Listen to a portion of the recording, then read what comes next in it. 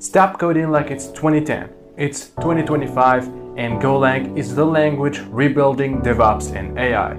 Let me tell you about that. Number 1 in our list, simplicity. Those C-like clean syntax means you learn faster and you write clearer code. Less time debugging and chasing errors and more time in productivity. Second reason on our list, concurrency. Go routines let you run thousands of tasks lightweight and fast. And that's how Netflix handles millions of streams and how Uber scales real-time matching. Number 3, speed.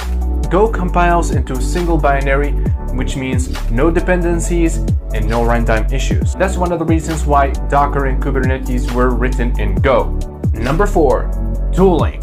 Built-in tools like race detection are used daily at Google and Cloudflare to keep production code stable and clean.